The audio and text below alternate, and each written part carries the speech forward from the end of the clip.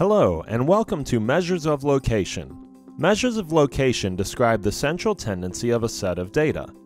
In this video, you will learn the statistical concepts for analyzing data and various measures of location, such as mean, median, mode, and percentile.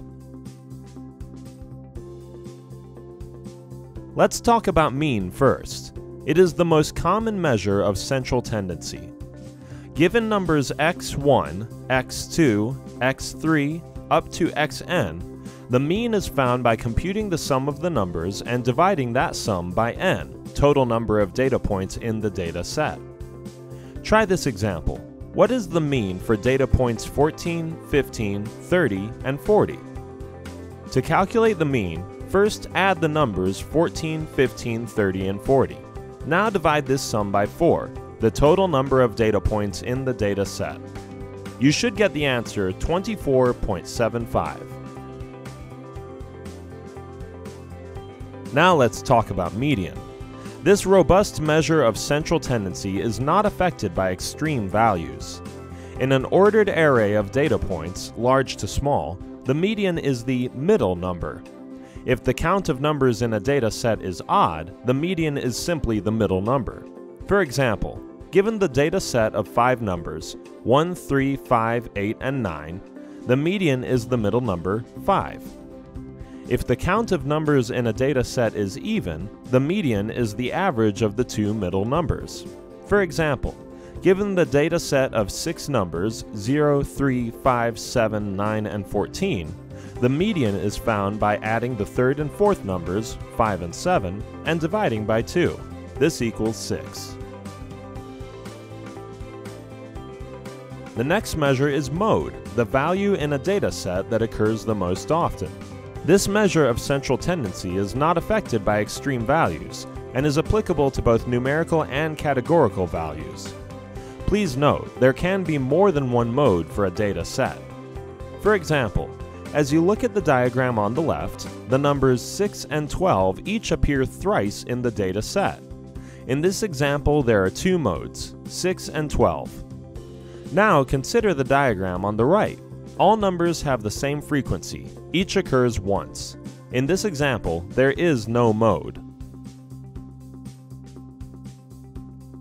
Now let's consider some of the drawbacks of these measures of location.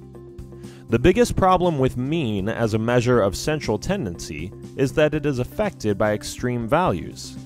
Consider a set of 5 numbers, 40, 50, 60, 70, and 80. Both the mean and median for this data set is 60. If only one number changes, say the 80 becomes 180, the mean changes to 80 while the median remains a 60. As you can see, the presence of an extreme value affected the mean, but not the median. On the other hand, the problem with median is that it does not consider the actual values in the data set, and instead looks at ordering only. Look at this example of the scores of 7 students from their Term 1 and Term 2 examination results.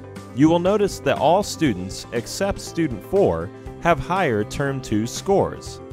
Yet the median for both Term 1 and Term 2 is the same, 50. As you can see, while both mean and median are widely used measures of central tendency, you should be careful when trying to come to any conclusions using them. The final measure is percentile. Percentile provides an estimation of the proportion of a data set that falls above and below a given value. In other words, it is a value such that at most p% of the observations are less than this given value, and that at most 1 minus p% are greater than the given value in a sorted data set. Look at the example. The first percentile cuts off the lowest 1% of the sorted data, and the 98th cuts off the lowest 98% of the sorted data. Note the terms used in the chart. Quartile signifies 4 splits in the data, decile signifies 10 splits, pentile is 20 splits, and percentile is 100 splits of the data. To recap, This video covered the concepts of mean, median, mode, and percentile, also known as measures of location. In the next video, we will explain the concept of measures of variability. Thank you for watching this video, and we'll see you at the next one.